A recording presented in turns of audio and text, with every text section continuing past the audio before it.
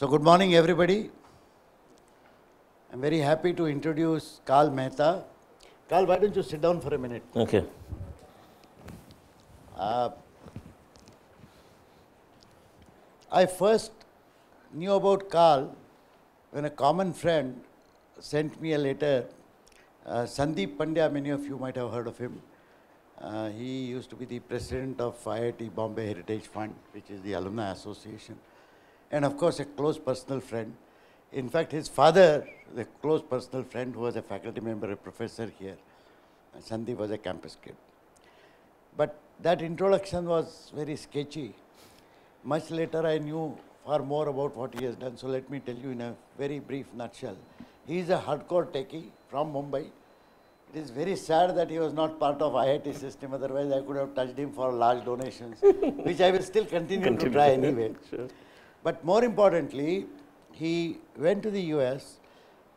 I was amazed to find out that he actually, his expertise is in payment systems. In fact, he is writing a book which will shortly be released.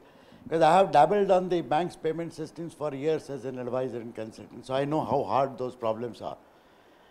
He set up a company of his own which did some remarkable stuff in technology. And then when he had brought it up to a certain level, he sold it to Visa at an undisclosed large sum. His ambition was that by the time he is 40 years old, he should have made all the money that he needs in life so that he can spend the rest of his life in doing those constructive things which he enjoys doing. A very interesting penchant. I really love him for that. Unfortunately, when you sell a company to a large organization like Visa, you are bound to work for them for a few years. So he worked with them for 2 years, and subsequently he became a venture capitalist. He was on the team which advised Obama, President Obama. So a set of people who advised Obama. In fact, he is here today as part of the official Kerry delegation which went for Vibrant Gujarat, and he will be part of Obama delegation when President Obama comes for the 26th January parade. So, when he was working as a venture capitalist, he describes his life in a very interesting way. He says, every day I get 2 or 3 proposals and term sheets.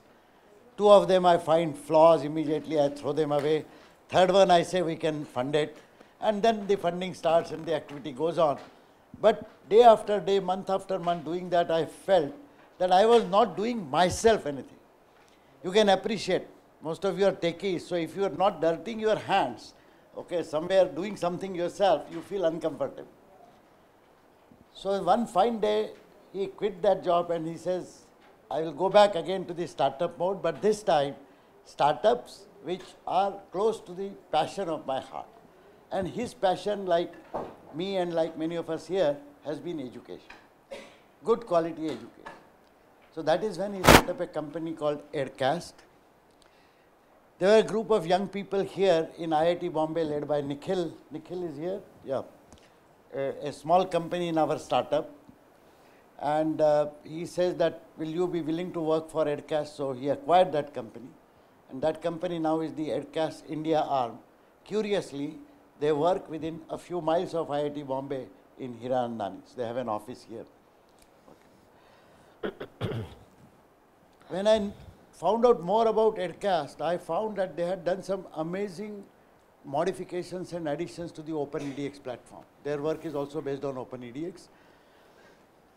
Then there is another organization called ICRISAT, which offers agricultural courses to agricultural learners from across the world, but they are situated in India, so they wanted to start some courses in India. And they had made a presentation to the national mission for a project proposal where they said that we will be basing our thing on Aircast. And the standing committee advised them, no, FATEC is working on OpenEDX, so start using that platform. It turned out that we are talking about the same thing without knowing it. That is when I got more interested. I met him in the Boston OpenEDX conference where Aparna and Shweta were with me. And I was quite excited to hear what he was doing. So recently when I had gone to Washington, I made a special 2-day trip to Bay Area and spent 1.5 hours with him and his colleagues on what they are doing on EdCast. And I was so thrilled, I tell you, that I said I would invite you here to give a talk to whatever you are doing, primarily because you should know that in our own capacity we are doing variety of things, but what they are doing is amazing. They have very large vision centered around the youth of tomorrow. So for example, the social media, the way youth uses social media, we have actually not paid attention in our work on the open EDX on the social media. It's an exciting thing. And more importantly, he has agreed that we shall have a long-term partnership because of the similarity of thoughts, similarity of the technology that we are doing, and similarity of purpose. So I am grateful to Karl for sparing his time and coming here and sharing his thoughts. Thanks also to Nikhil. I'm sorry, I'm very bad at names. I forgot the Vijay and Prashant. So Vijay and Prashant are part of the EdCast team. As I said, some of you will be seeing more of them in coming months and years. So that is why it is important for you to note Prashant, Nikhil and Vijay. Right. So thank you very much for sparing your time. And without further ado, I will request Karl to share his vision, his work at EdCast, and how he sees things moving forward to all of us. And welcome, Karl. Thank you very much, sir. So very grateful to Professor Phatak. He's a towering personality, Bharat Ratna. To be introduced by him is very humbling. And I have a small gift for you. So the book that I mentioned that I'm writing, well, this is the first manuscript, and it's going into printing, but I wanted to give you the actual manuscript. So thank you. Thank you. Because we need your, I'm going to, absolutely. Yeah. So I'm going to, we will meet it, yes. But this is needed for your blessings before it goes into printing. You don't get the commercial copy. So, I think the introduction that Professor Phatak gave was, I think, very glorified. But I think I'll still give you a little bit of background on myself, just in my own way, so that you get just some context on my background. So I did my undergrad at University of Bombay. So sorry, I didn't pass the actually I did pass the IIT JEE, but they were giving me into civil engineering, and I wanted to do at that time computer science was not there 22 years back, so it was electrical engineering, and didn't realize that it's okay to go into IIT with civil engineering, and then you can go to the States and always change your major, So that hack was not, I didn't know that hack. So a lot of my other friends did that. But I'm kind of half IIT alumni, so I spent 1 year as a junior research fellow at the EE department because I wanted to be in EE. So I spent a year with Professor Jay Vasi and Chandorkar, and they were all there 20 years back, and I worked at the VLSI Design Center, one of the first US project that was outsourced to IIT Bombay to the VLSI Design Center on digital signal processing by Texas Instruments. I was part of that, so it was fun working here.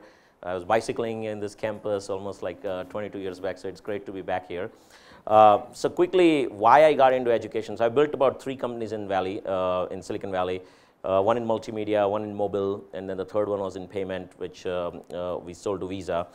And I have been very passionate about education, mainly because I've been looking at the same problem that Professor Phatak and all of you see here. We are 1.2 billion people country. We are all very fortunate that we got into good education. We are in the premier institute here, IIT Bombay. But we see around, we drive around, you go around the country, and you see that most people don't have even basic education. And so I joined the board several years back. I joined the board of Pratham. I don't know how many of you know Pratham, but Pratham is, if you don't know, please check it out, pratham.org.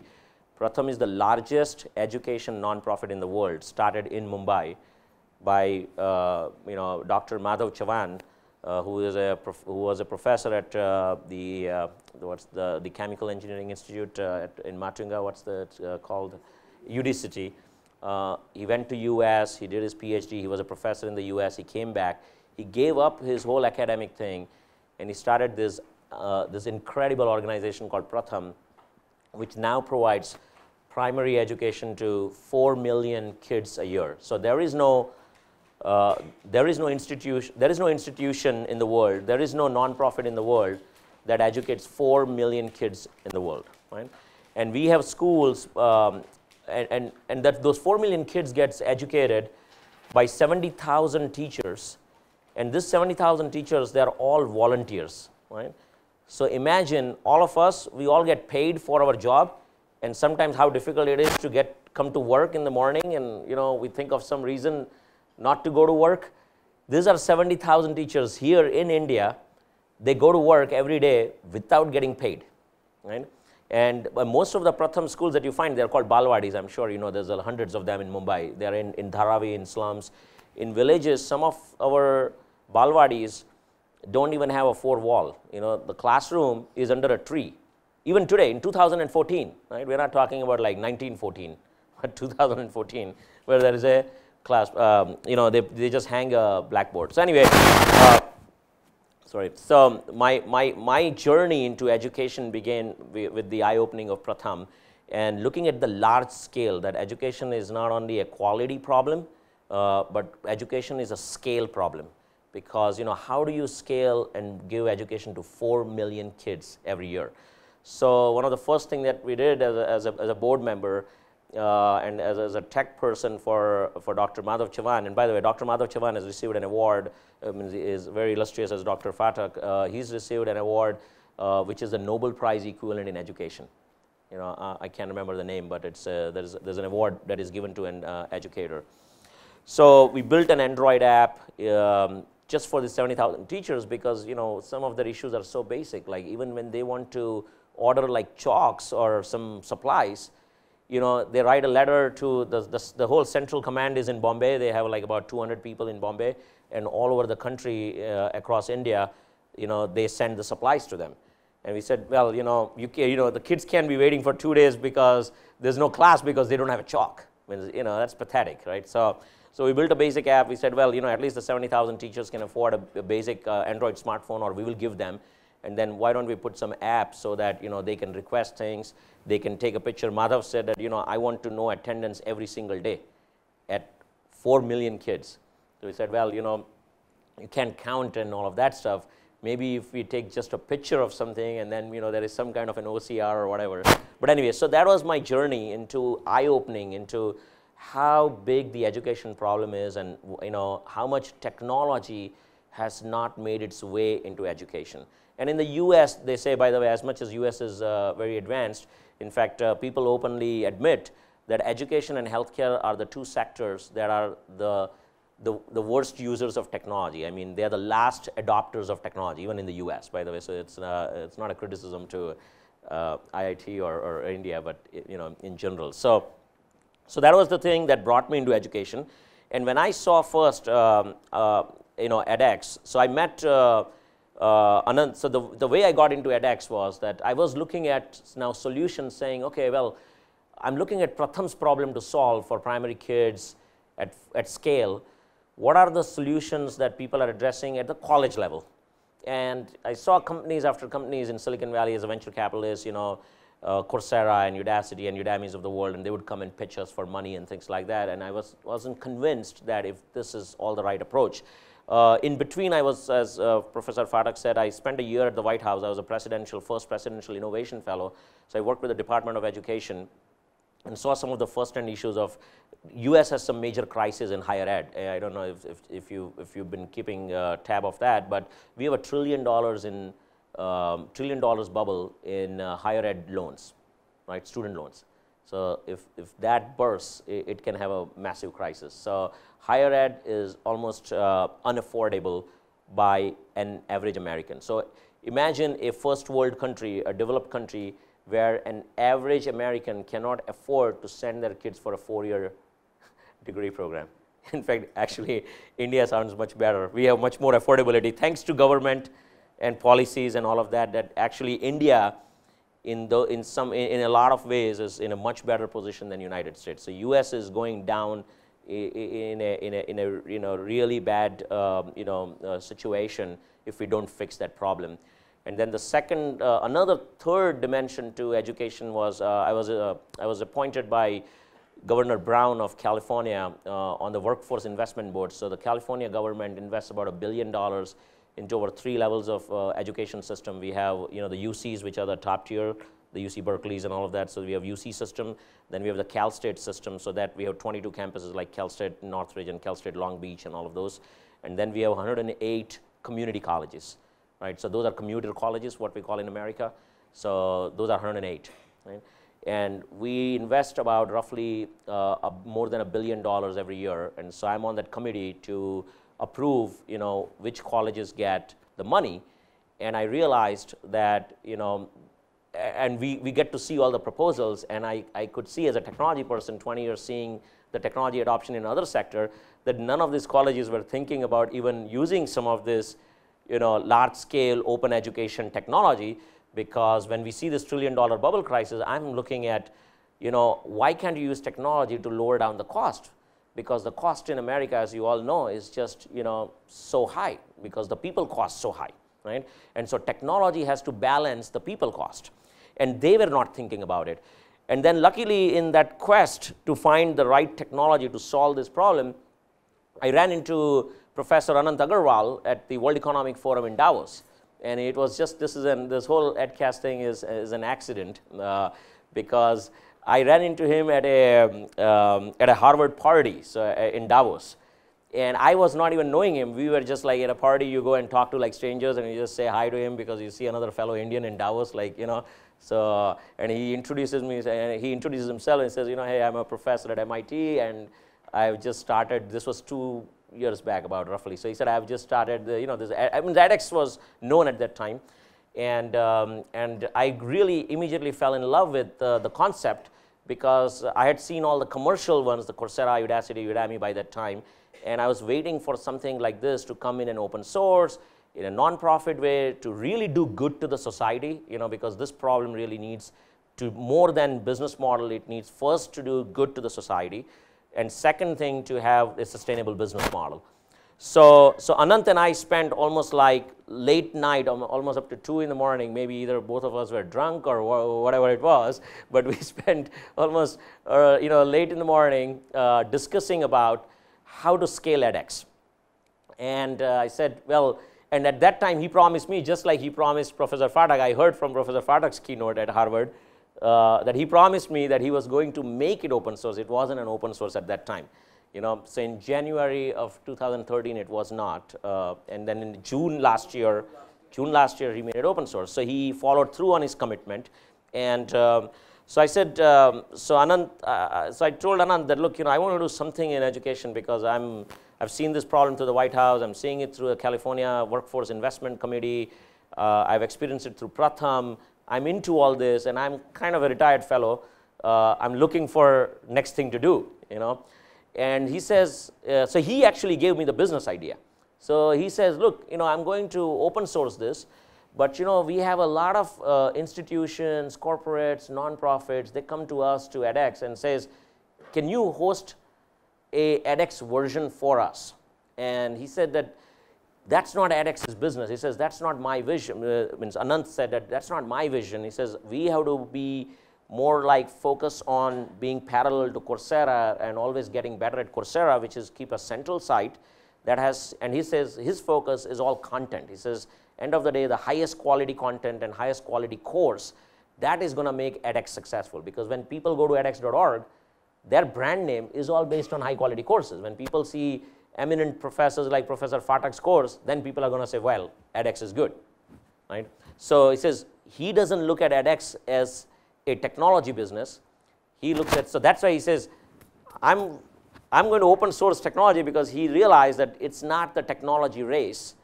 It is all about the highest quality content and the largest amount of distribution to reach. So, and I was quite impressed with him, because, coming from the business side of the world for 20 years, I generally have a healthy skepticism about some professors' ability to think through about business models, and I was quite impressed that what he's saying makes sense. At least he's figured out that what are the 2 things that really matter in his business, and what are the things that don't matter. Because most people are not even crisp and clear about those things. They're like, confusing and kind of, and trying to, go into like multiple things.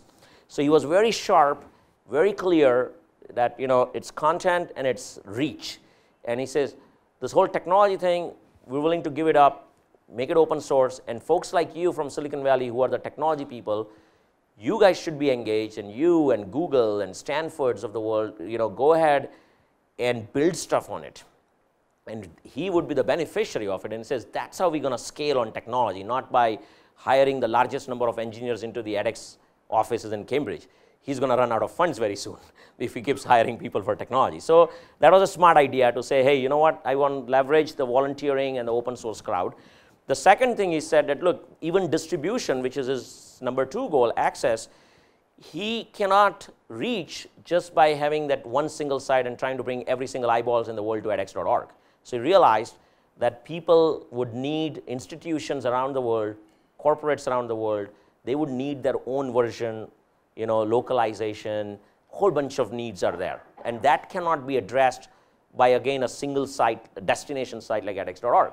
So that's where he gave me the business idea, and he said, you have all this background because, we had built a very highly scalable, in my previous company that we sold to Visa, we had built a very large scale payment processing platform in the cloud that became like the multi-channel payment processing for Visa today.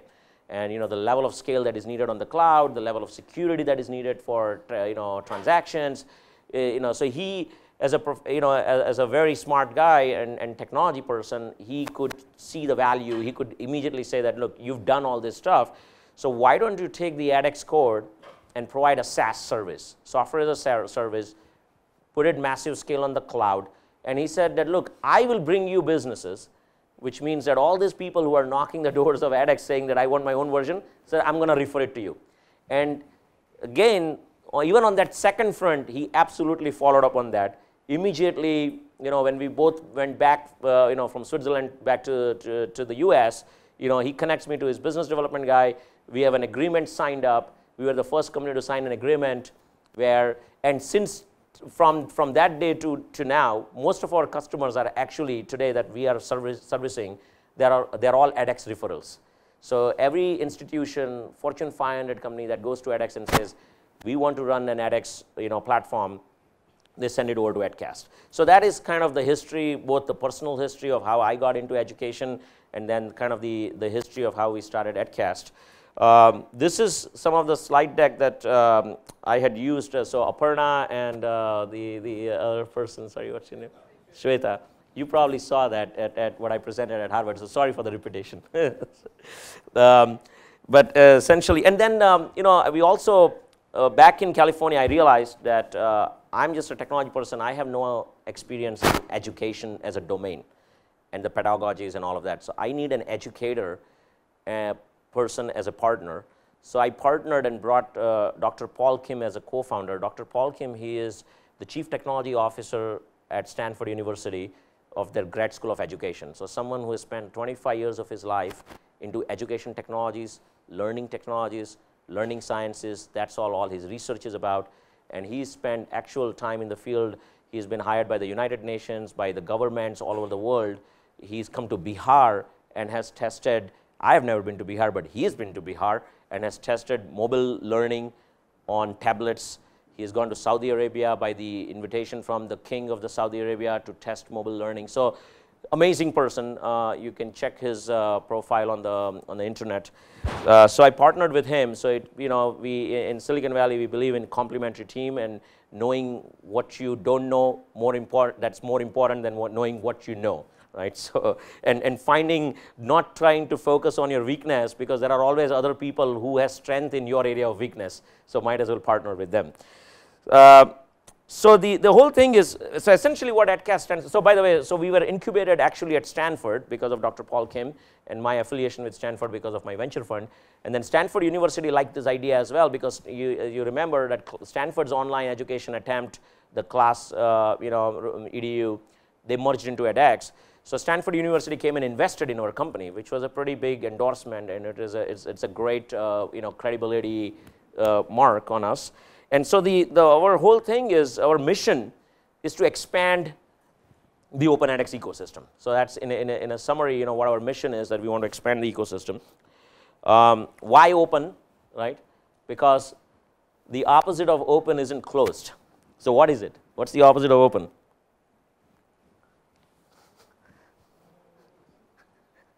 So something that is not open is broken, right? And so it's very important, especially in technology and in software, that the more it is open, because then anything that is broken will get fixed, right? We cannot limit to just the people in the room or people in our organization to do things.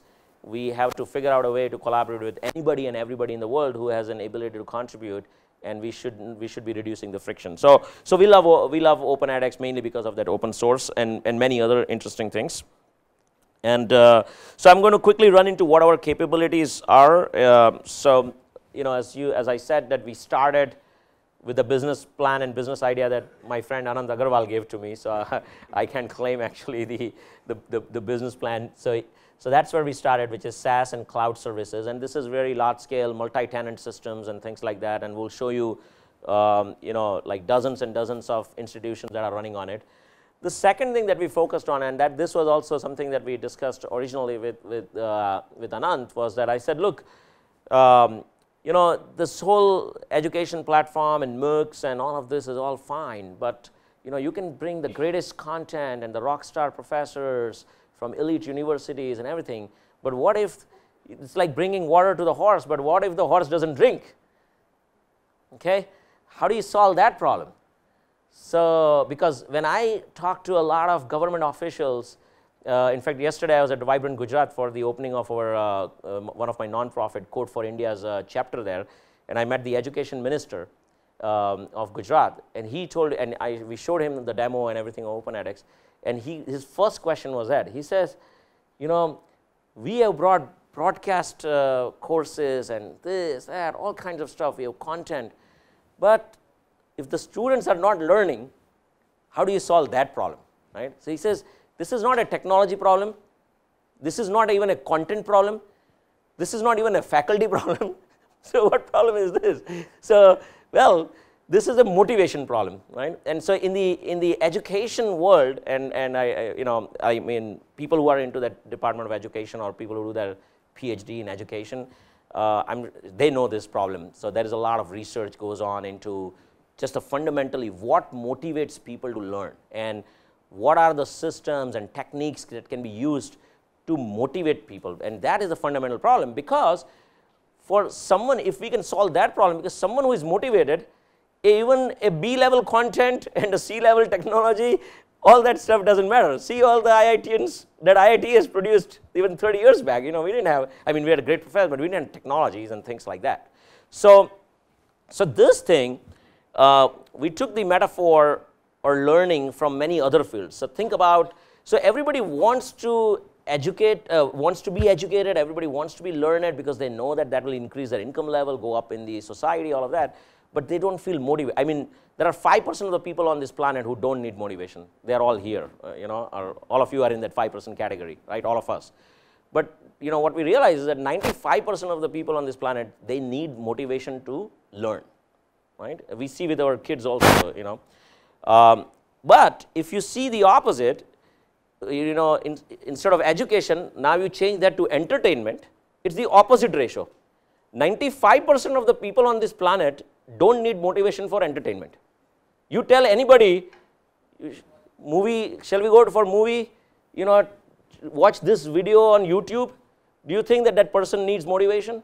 95% don't, maybe 5%. There are also nerds who would not watch that, right? So, but the ratio is exactly the opposite, right?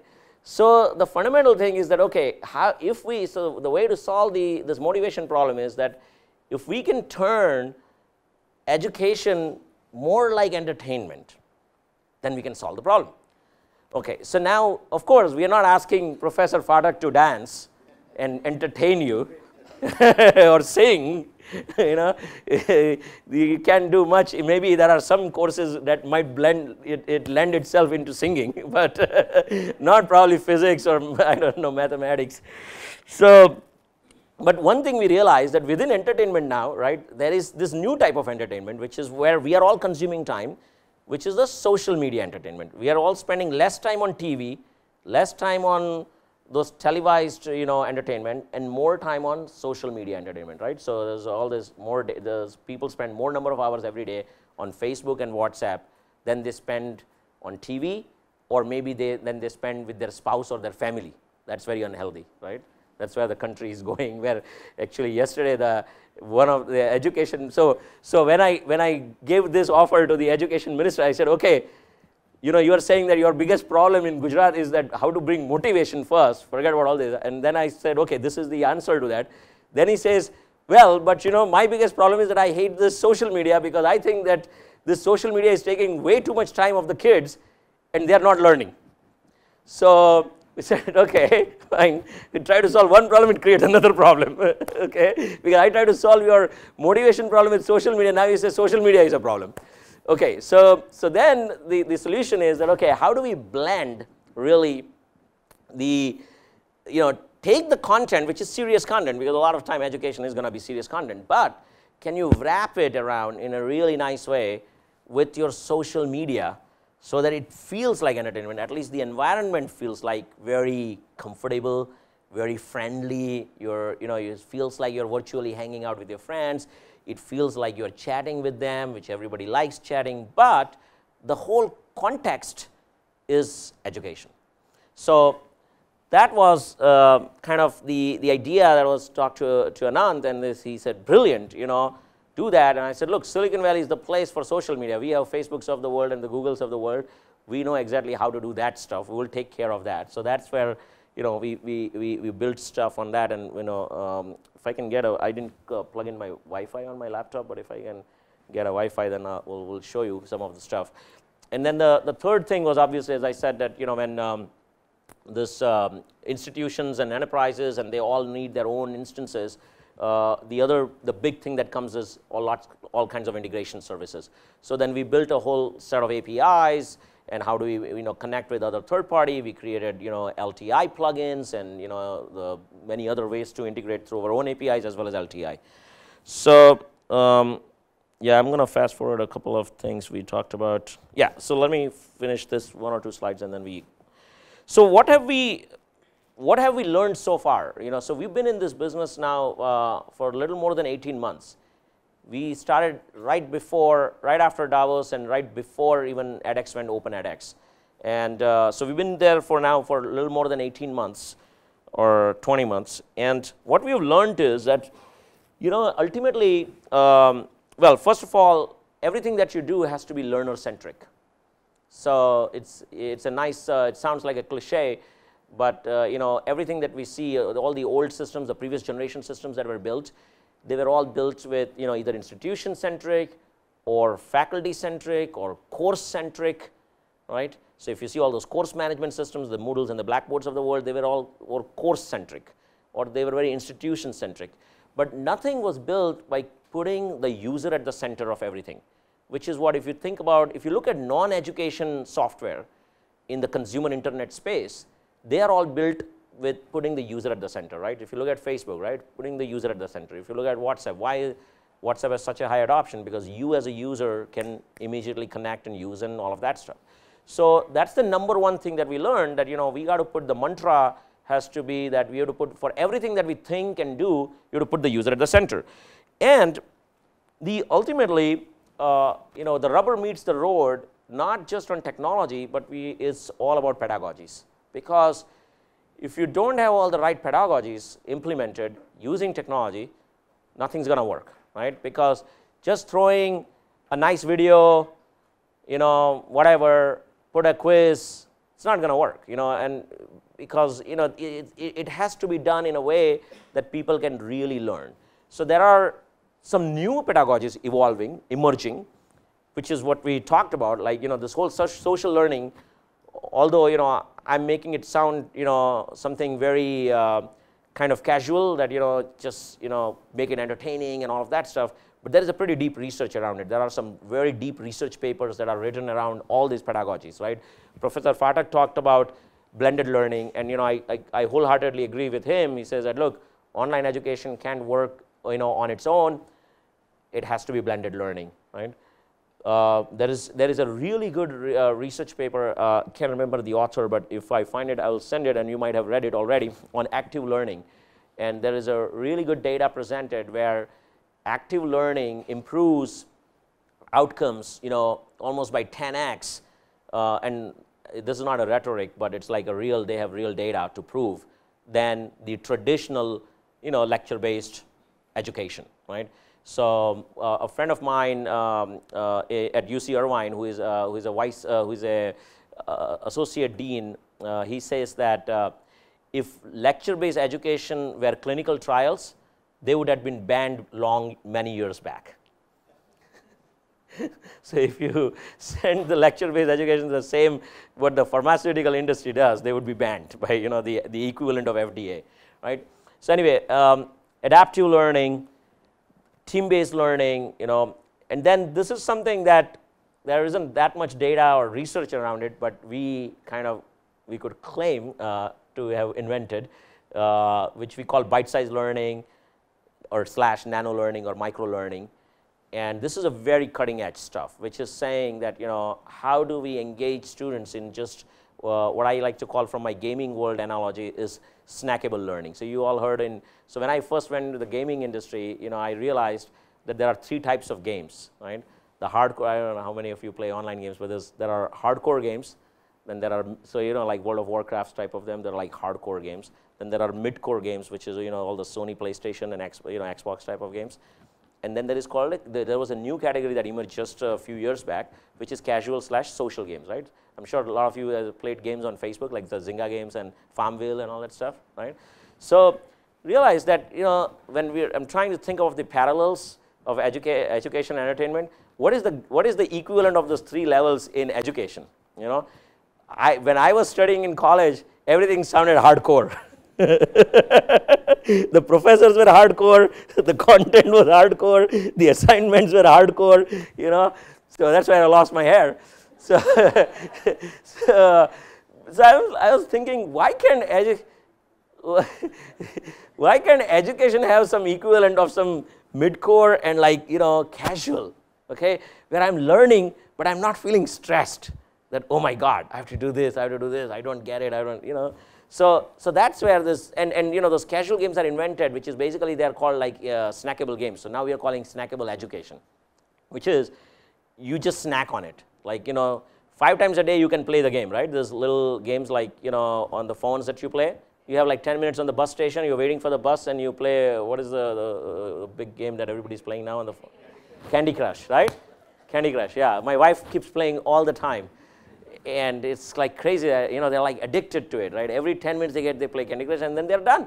So the beauty of the design, if you think from an instructional design, the beauty of that game is such that whether you have 5 minutes, 15 minutes, or 30 minutes, you can enjoy, and as soon as somebody wants your attention, you can close it and you're fine. So that sequencing, that way of packaging the content, and that way of even 5 times a day. So that's basically a new whole pedagogy of how to create content and make it bite-sized learning. And then this one is a very interesting new field, inquiry-based learning, which is, so my co-founder, Dr. Paul Kim, he says that, the best way of teaching is not to teach. Okay. So this is the guy with 25 years of experience in researching on teaching and learning, and he says the best way of teaching is not to teach. Okay, so then how do you teach? And he says, this is his thing. He's writing research paper on this. He says that do not teach anything unless the student in your classroom asks you a question. So what it means is inquiry based. Unless your students don't have a feeling of inquiry, that I want to inquire into this, and they ask a question, you answer. Another guy, inquiry. If you don't have inquiry, don't come and just lecture. So anyway, very, very cool idea. It can be obviously done very nicely in a classroom. For folks like us in technology space, we have to think about how to replicate that in the online world, right? Because in the online world, also, we don't want to just bombard them with content, but we want to say that, okay, what are their questions, So that's we've learned. Obviously, we learned that there's lots of different use cases and lots of different user types. They are way beyond even what the open edX would look at it.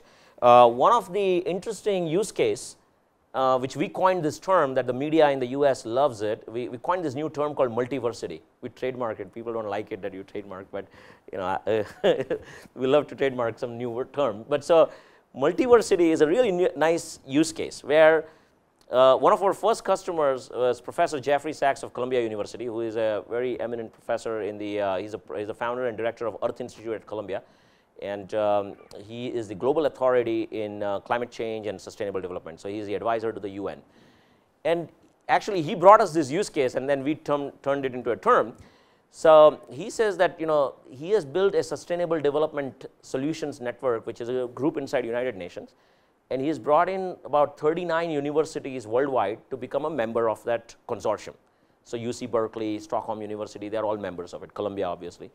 And these are all the universities that are teaching this master's degree program called MDP, Masters in Developmental Practice. So you get, basically it's a master's in sustainable development and developmental practices.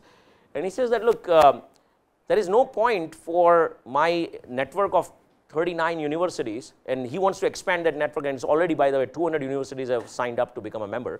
He says there is no point for 200 university, each lecturer and instructor is the exact same curriculum, MDP, Masters in Developmental Practice, and has the exact same courses. And he says, I want to make sure that everybody has access to the highest quality content. I don't want too much variability, and I don't want my fellow professors to spend the time in research creating the same content that's already been created. So he put together a group in Earth Institute, because obviously, and some of universities have more budget, some universities don't have that much budget. He has a lot of budget because he gets, he wants money, he just calls Bill Gates, and Bill Gates writes him a check, so because of his authority. So he put together a team at Columbia, and he spent $1 million per course, literally $1 million, very high production value courses on age of sustainable development, climate change negotiation. And he said that, look, I want this course to be taken by all these 39 universities, but not in a MOOC style, in the blended learning concept, which means that I will run it in one instance, which is a central instance where this 39 university students can go in, but there is a local flavor, because the individual is not trying to take away the empowerment of the local instructor or local professor, because they are also great authority, but they should be able to interact with the local classroom, because these courses are being, the actual on-campus students. So we created this open edX in our cloud services. We created a way where one course, one instance of the course is a global course, which can be published as a MOOC, so anybody in the world can take it as well. And then there is another instance which is only available to these 39 universities, but also these 39 universities, each one of them have their own identity. So for the first time ever in the world, these 39 university students who were all learning the same thing are now able to collaborate with each other and talk. So think about, even in 2014, we were, with all the technologies around us, and even in Silicon Valley, two universities like Stanford and UC Berkeley, which are like less than 50 miles apart, there has never been any collaboration at the student-to-student level, even if you are learning the same thing. And I'm talking about real collaboration at the education. Sure, they can chat on Skype, or they might find each other on Facebook, and they might talk about the same robotics course or AI, artificial intelligence course. That's different. But there has never been, or even today, a course that the same UC Berkeley and Stanford student is taking, and now they are collaborating, the faculty is collaborating, and they are not all wasting time and reinventing and doing the same thing. Because the value is not in all of those stuff, the value is in actual rich interaction that you free up. So we pioneered this for the first time with Professor Jeffrey Sachs and this 39 universities, and it's going on. Actually, it just finished, right? The course just finished. And those 39 university students got credit. So we were also kind of pioneering MOOCs for credit, because that was another big focus for us, or mission for us, because we want MOOCs to be recognized, or open courses to be recognized, to be awarded credit, because otherwise this MOOC revolution is going to slow down, because if students don't see any value, So anyway, so that's a very interesting one. The other interesting use cases that are coming up is governments involving, as you know, Professor Phatak is championing here, you know, countries like Jordan and Saudi Arabia. There is a country level MOOCs happening. So, you know, I was talking about Japan. So, University of Japan is UJapan is a consortium member, and they obviously want to create their own MOOC platform just like you guys are creating. But they also have a very similar vision. They want to create a Japan level stuff, and they want to bring in other universities. So, they love this multiversity concept where they can bring in Osaka University and all of the other some 100 universities in Japan to come together. And the, you know, obviously the business model. So, there is a, you know, obviously everybody loves free. So, that's fine. But, you know, there's a lot of use cases where it has to make sense, because as we make it so MOOCs for credit, you know, sometimes our institutions want to make sure that, you know, connect with the SIS, the tuition is paid. If the tuition is not paid, they want to collect the fees directly for the course level. So, that capability should exist. You know, paying for certificates. You know, there are other business models where you can keep MOOC for free, but you can have an innovative ecosystem where you enable anybody in the country to say, if you want to coach, you know, like I've heard, I mean, I had experienced 20 years back in India that private tutoring is a massive business in this country, right? And, but, you know, I also see that moms have to drag their kids and take them half an hour to this tuition teacher, that tuition teacher. It's like too much. Why can't we make that automated? So, that tuition teacher or tutor can come online on their edX platform and teach the students. You know, some of those business models happening today on Skype. As you know, there's a very big business where teachers from India make money helping my kids in California do their homework on Skype, right? But Skype is not a good, I mean, it's a tool, good tool, but it has its limitations. We can enable that on OpenEdX, right? And that can actually open up a huge, massive opportunity for instructors in India, because now they can become a net exporter, and sitting at home they can make money. I have a professor at Stanford who's a good friend and who is the top math professor of the US. He's actually, by NPR radio, the National Public Radio of the US calls him the math guru. You know, Keith Devlin. And he's actually had a course on Coursera, not on edX. You can Google Keith Devlin, fantastic course on math. His course is about math thinking, how to think like a mathematician. And he said that, you know, he's very much into this mountain biking, and he's like a very sports fellow, right? So he says, I want to retire from Stanford in about 2 years, you know, and I want to go and live in my, you know, vacation home in Napa Valley in the mountains, go all day mountain biking and playing golf and all of that stuff. So Karl, can you give me your platform, and it will be called KeithDevlin, you know, .com or whatever, where he will put 5 or 6 of his courses, and he says that you put all kinds of this different business model, and I'm mountain biking and my cash register is ringing. So, you know, my retirement is getting paid off. I don't have to come to Stanford. I don't have to come to the classroom.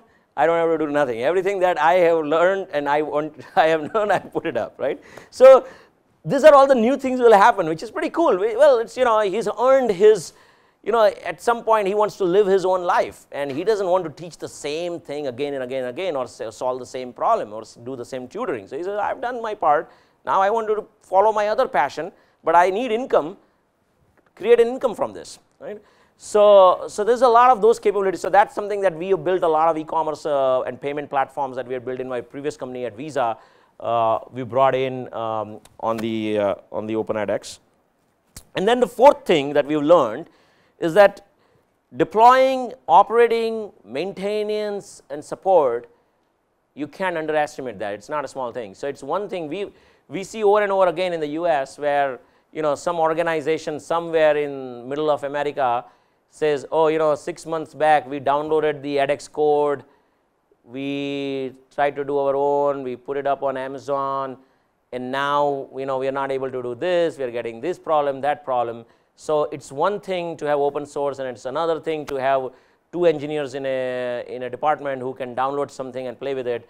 Completely different thing to operate at scale. The level of deployment engineers that you need, and having database expertise and DB expertise and MongoDB and whole kinds of, you know, MySQL scaling, very, very different, scale. So that's where obviously Anant was very visionary, that he realized that this is not that something that he can leave it on to some consulting firms who will just come in and help you consult.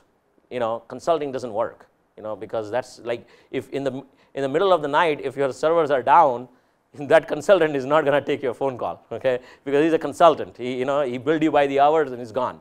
So you need dedicated staff and you need a tremendous amount of expertise. So we are going through, currently we have like over 65 instances of edX running for 65 different institutions, more than 65 now, almost close to 100.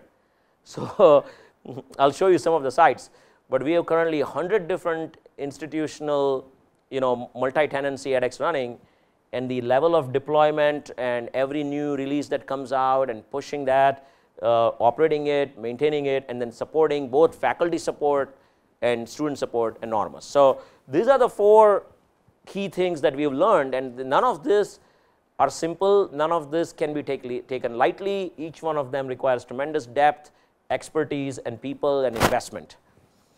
So in terms of, kind of picturizing this, what we have built is, on the left side is what we call the cloud service. So we've named it Knowledge Cloud. And so these are all kind of, as you say, these are all the hundreds of instances.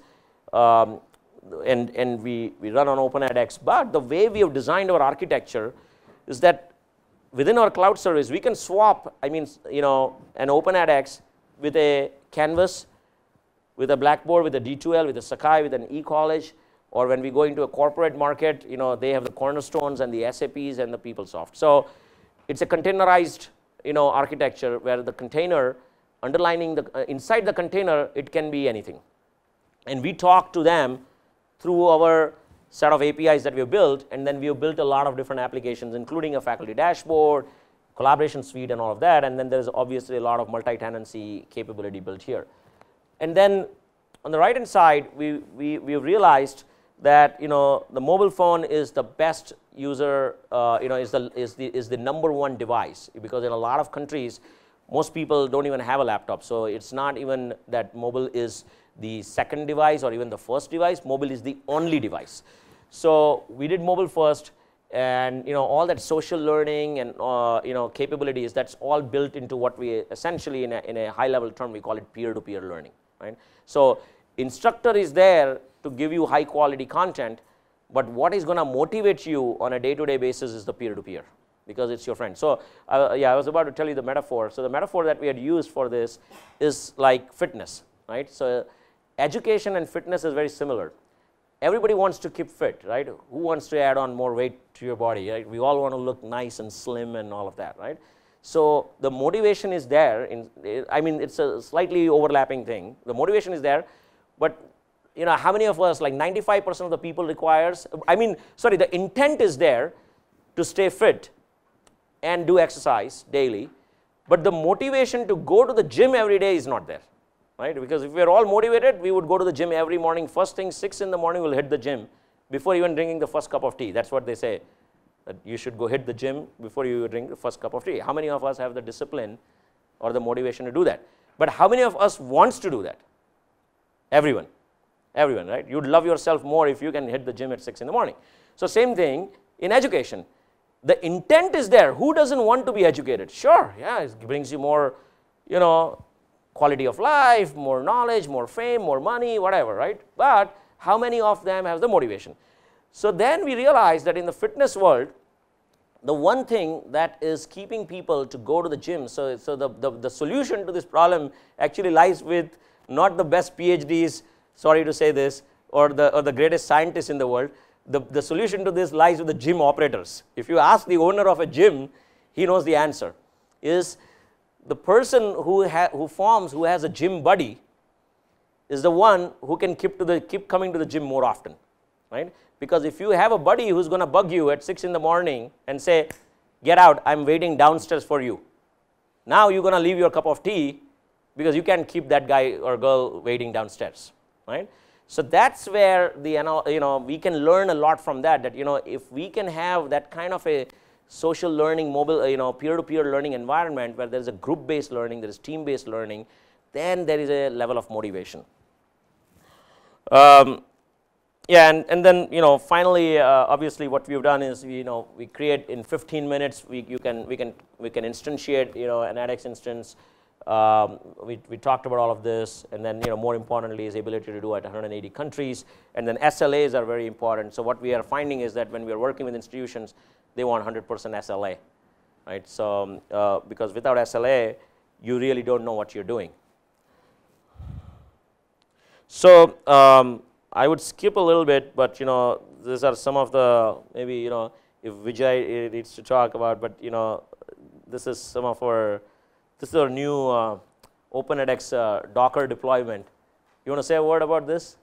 Yeah, I mean, we are trying to essentially use Docker so that we can share the same container across multiple instances of edX, primarily for scaling the edX deployment.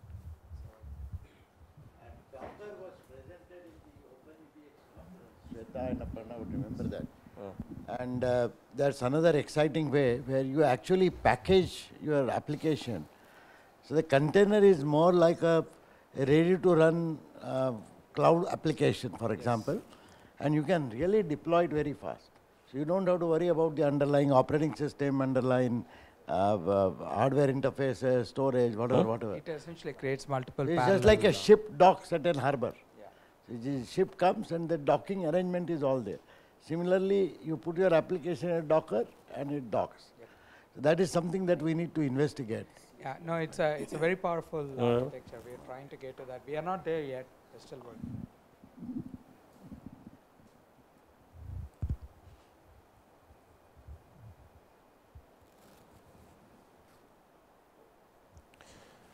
Can I do?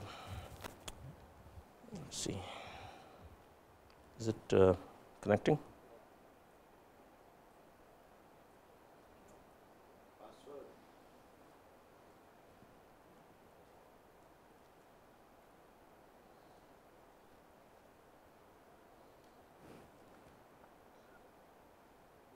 Okay, can you put this on this as well?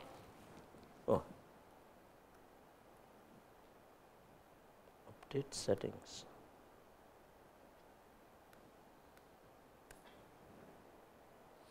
Nope.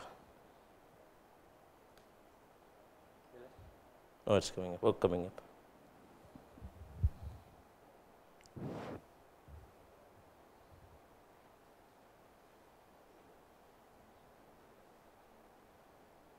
Nope. Or is it too slow, or what is it? It's working. Okay, now this is some another thing. It says success. It says success here.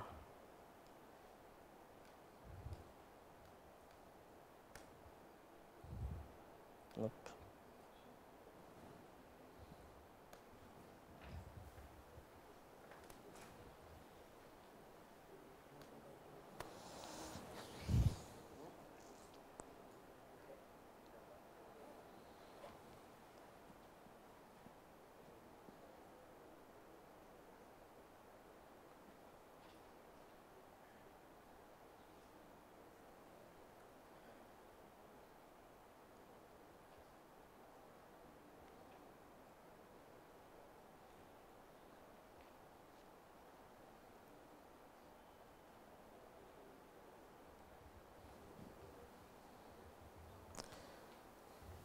I think we have the next thing to go. So maybe I'll send out, Professor Phatak has some links, but I'll send out a number of different links where you can see a lot of different variations.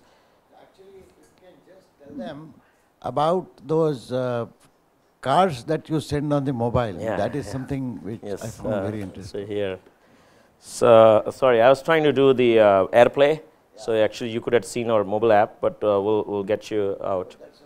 Yeah, how much you can see. Okay. Oh, you got it? Yeah. So essentially, on our mobile app, what we do is this is like the bite-sized learning.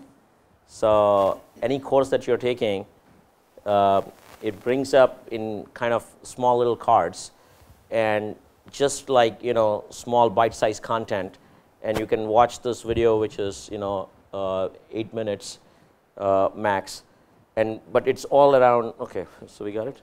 We have it here. Oh, you have it there. What is it? Okay, all good. Okay, and can you get internet on this? Yeah, it's. Okay.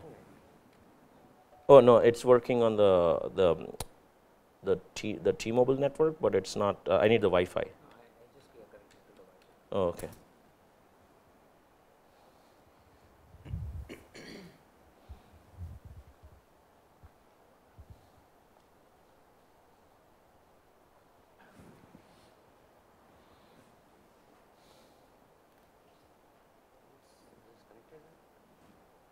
It's connected? Okay, all right.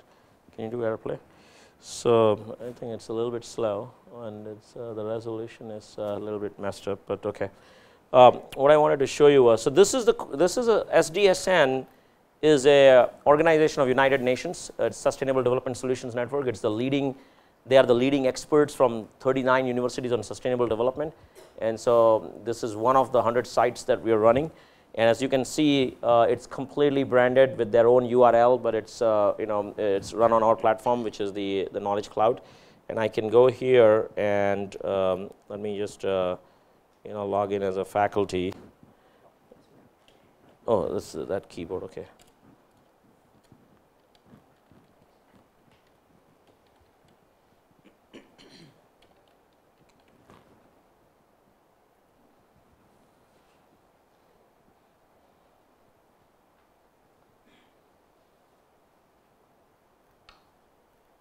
Okay, so I'm going to go into this climate change course, and okay.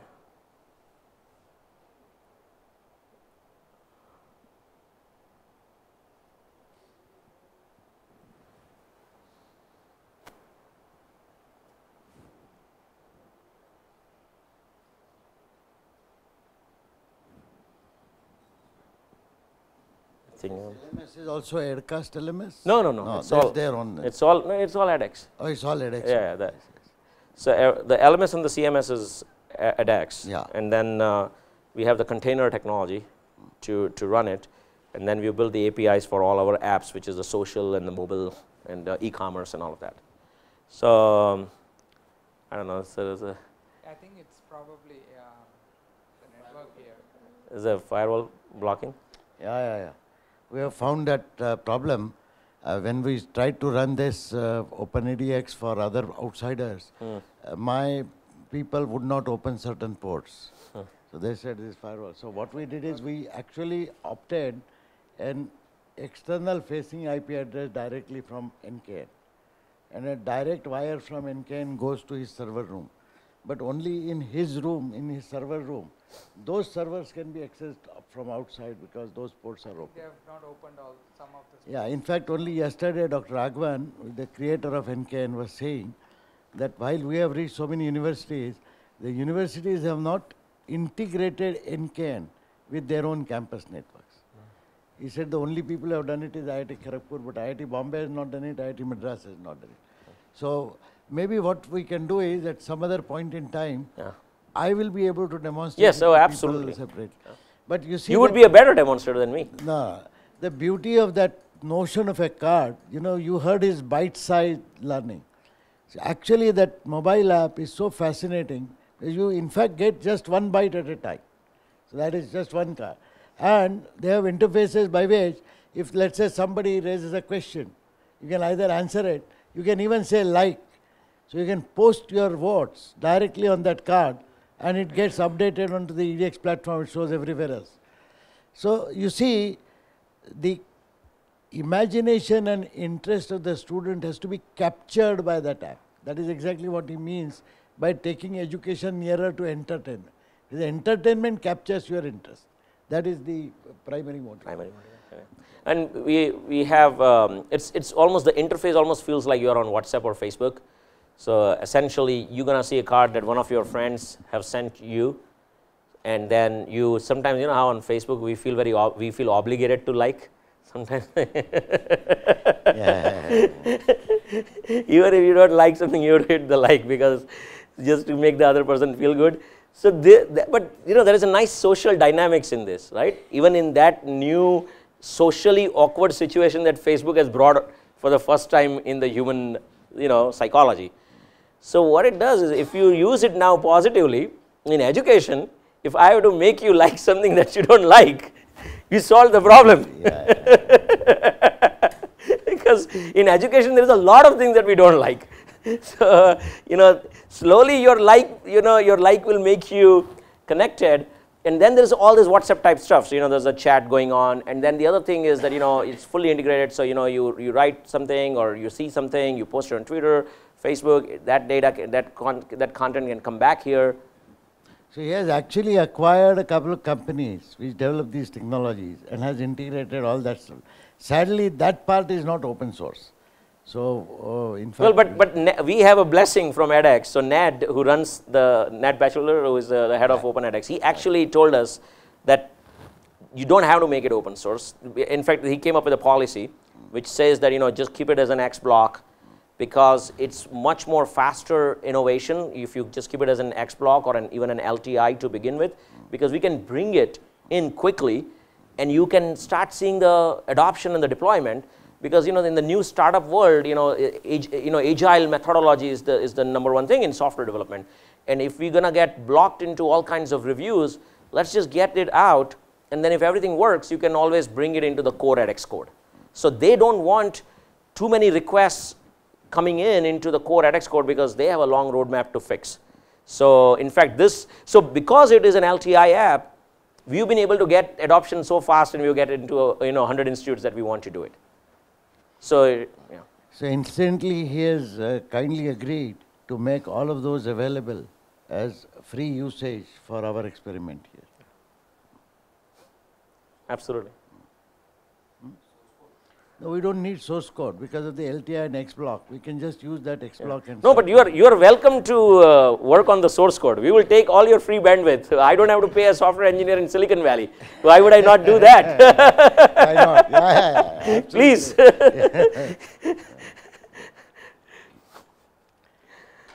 So, good. So, well, thank you. I'll conclude here. But if you have any questions, happy to answer. Yeah.